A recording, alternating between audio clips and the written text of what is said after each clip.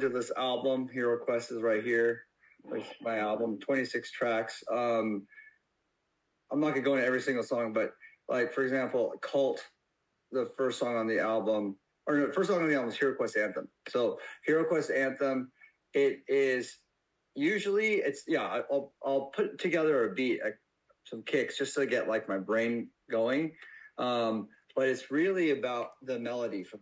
I like to make a melody first, just like the same way that when I'm working with a songwriter and I just need to hear the hook first, not the verse. I need to hear the hook first. I mean, they might sing the verse to get to the hook, but the hook is where I'm going to be like, this is a keeper. This is what I'm going to build into a song. The same way with the musical melodies, I need to know that like, okay, you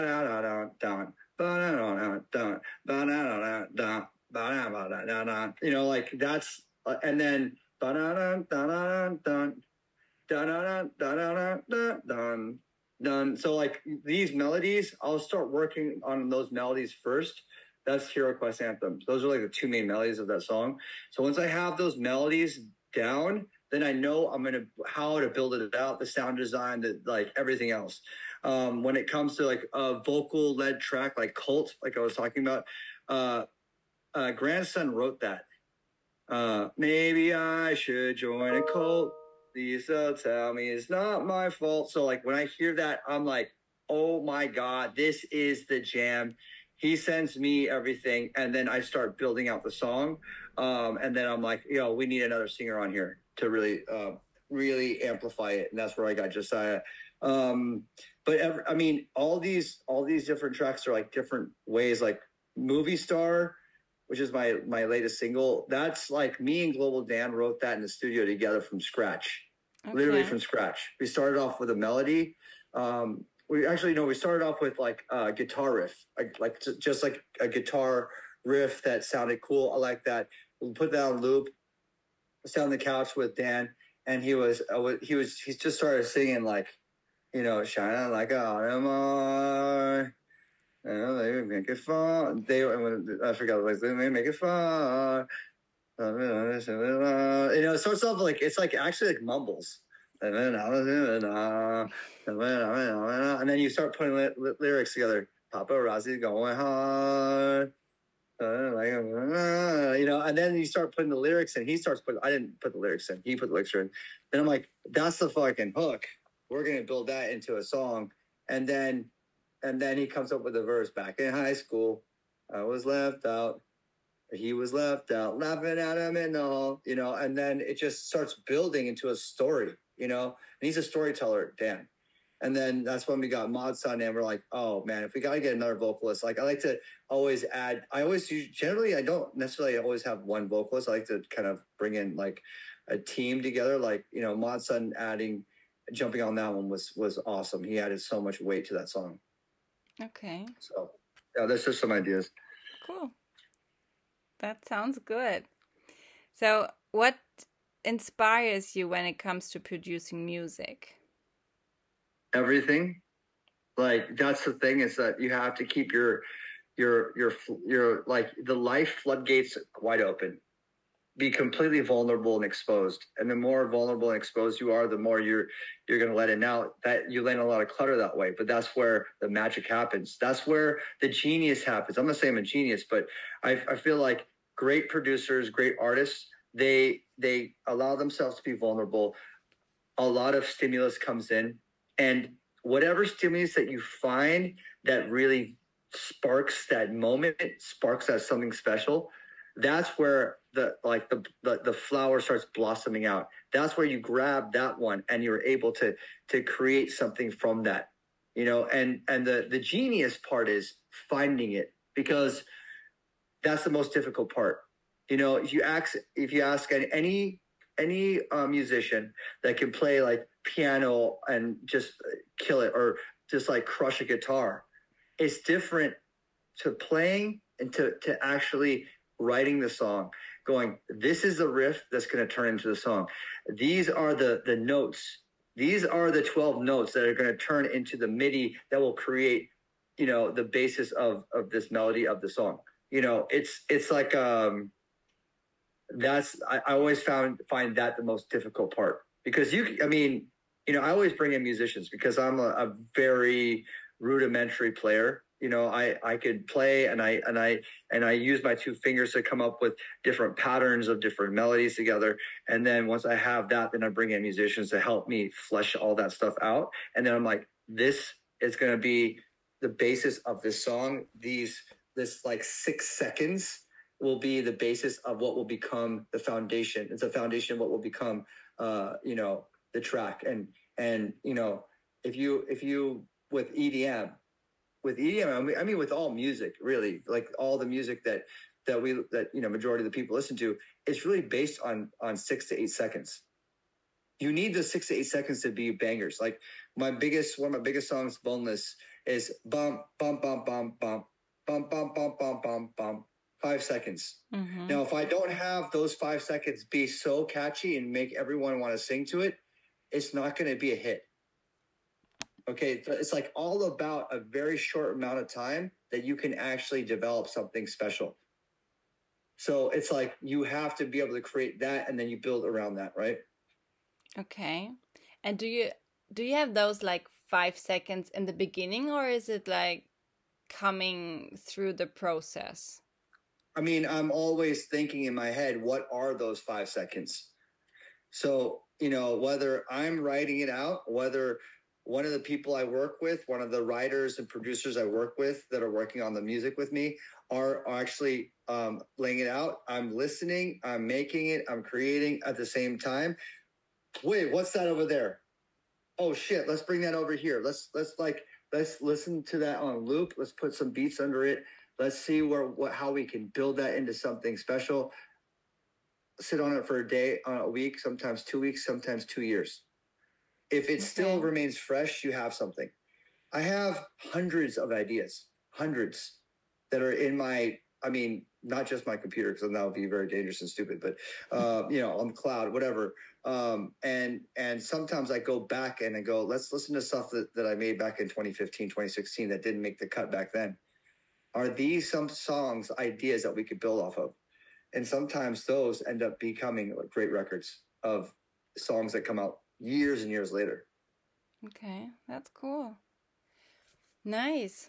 And what's like your favorite part of your job? Is it producing music? Is it being live on a concert? Or is it like something super different? It's definitely live. Being on stage, connecting with people to my music is definitely like the greatest high I've ever experienced. This is also a big reason why I never cared about doing recreational drugs, because this high trumps every high, and it's renewable. It's a renewable energy. It's sustainable, and it's also healthy. Like you could keep going with this, and it fills your meter up, and it gives you life. It gives you energy. It gives you love. It gives you gratitude, compassion, empathy, connection to other people, to strangers. It literally, there's no greater high that you could possibly get than being on stage and connecting with people that have a real, true, passionate, emotional response to your music. Cool. I can imagine. Must be cool. It really is. And to what kind of music do you listen in private? Do you listen to your own music, or do you have like favorite bands or songs? Or I do listen to my own music. I do listen to it like when it's fresh and new. I will play it with my friends. Like if it's like Hero Quest, I'm still like pumping it out. Now, and like at my live shows, it's like 95% of my music I'm playing. I play like I'm a band, like I'm playing my own music. Although I'm a DJ and I'm supposed to be DJing other people's music and mixing it up.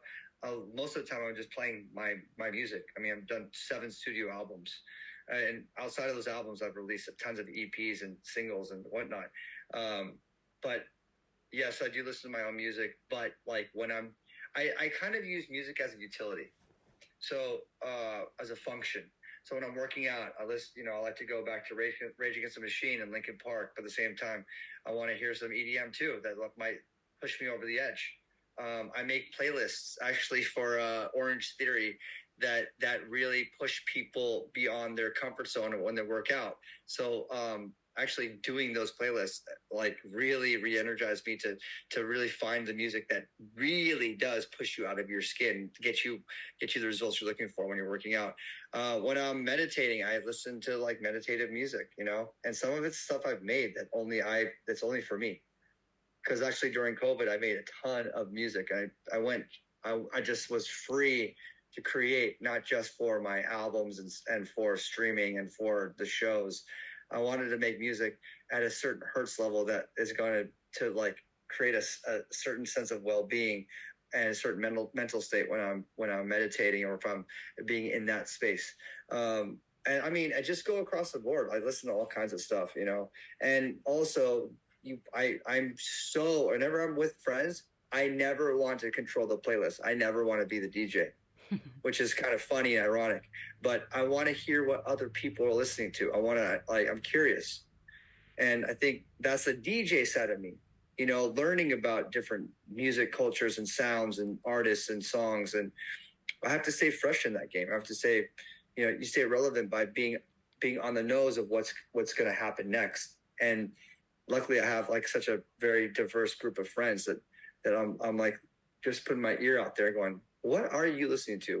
What's like, oh, I never heard like this whole genre, you know, show me more. Okay, that's cool. And do you have like a favorite song at the moment, or like a favorite song of all time you're listening since years?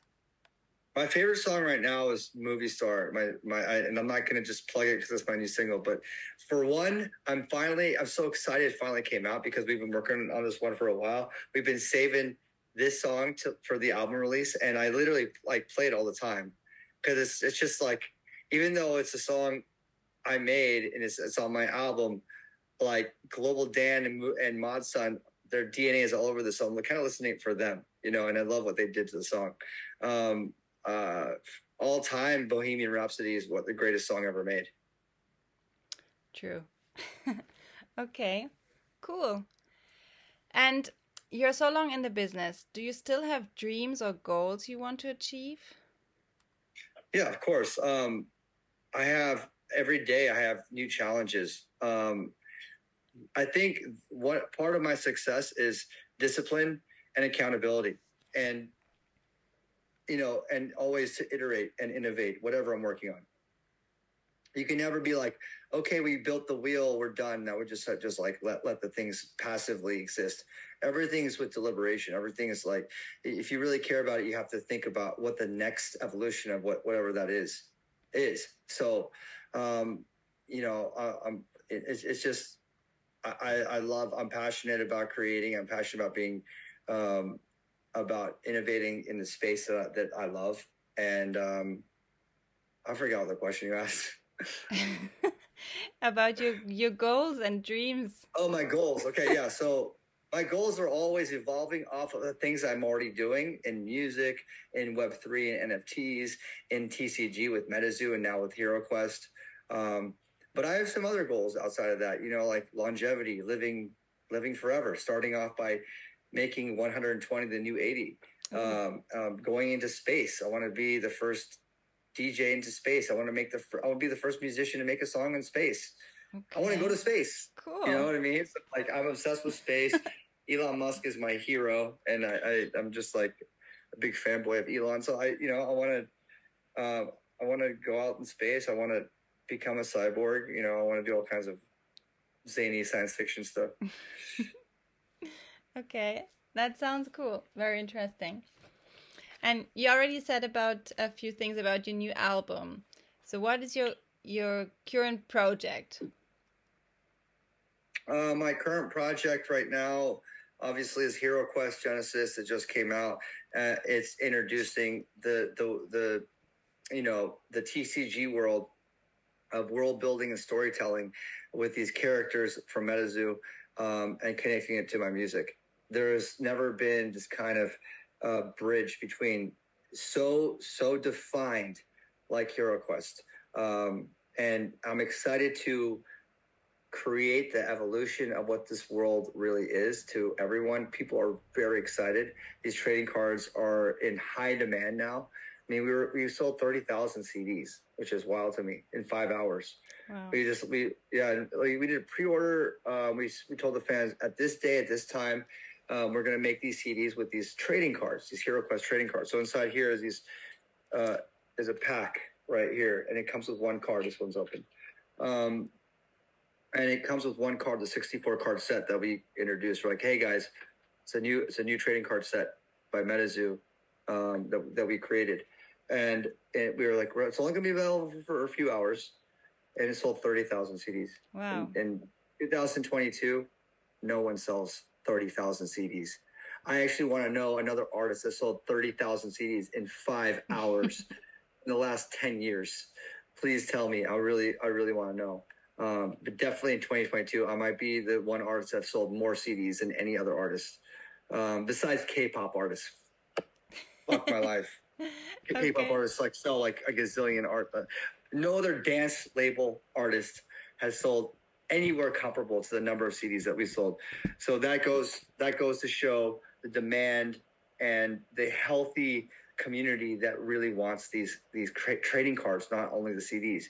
And now we just saw a trading card of Hero, which is a chase, for $500. The CD was $7. Wow. Like one trading card sold for $500, so it's kind of cool. That's crazy. Amazing. Thank you so much for your time. Absolutely.